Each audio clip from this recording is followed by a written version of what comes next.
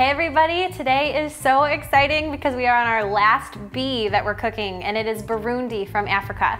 So for this first recipe from Burundi, we're gonna be making red kidney beans and plantains on the stove here. It's really unique, and it's actually one of my favorite dishes that I've made in a really long time. I really like the flavor of it. So keep on watching and I'm gonna show you how it's done.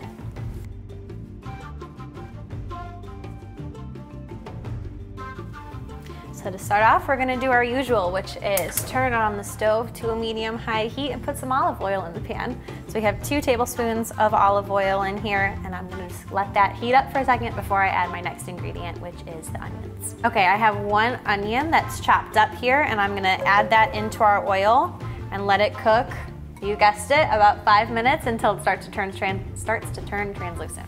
Now that your onions have cooked until they're translucent, we're gonna start adding in the other ingredients. So I had 2 cans of red kidney beans, and I opened up the cans, I put them in the strainer and strained out all that excess liquid that's in the can, and then I rinsed them out so that now they're nice, clean, rinsed red kidney beans.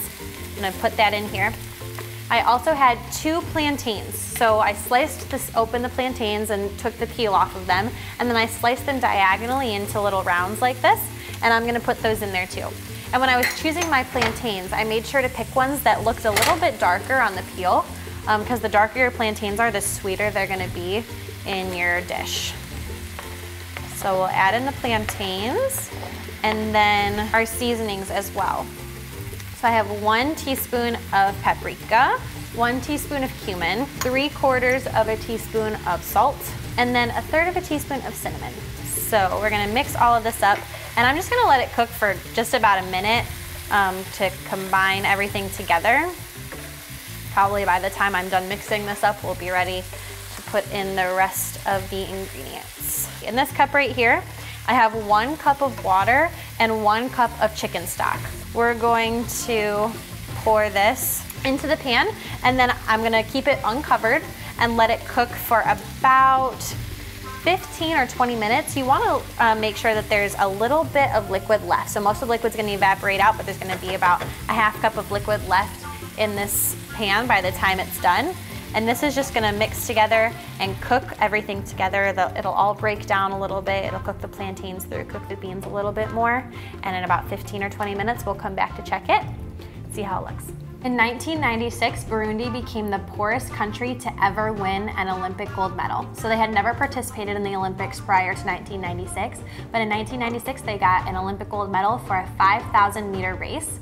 And oddly enough, although that was a big achievement for them, the jogging is not looked upon so fondly in the country. So group jogging is banned because in 2014, the president said that this would be a way for the people of Burundi to use that time to plan anti-governmental activities. So I let those beans and plantains simmer on the stove for about 15 minutes until there was just a little bit of liquid left in the bottom, and then I put them in this nice, beautiful bowl. As you can see, it all kind of broke down a little bit. So I don't know if it looks the prettiest right now, but I can guarantee you that it tastes delicious, so don't judge a book by its cover. Okay, have a little bite of it.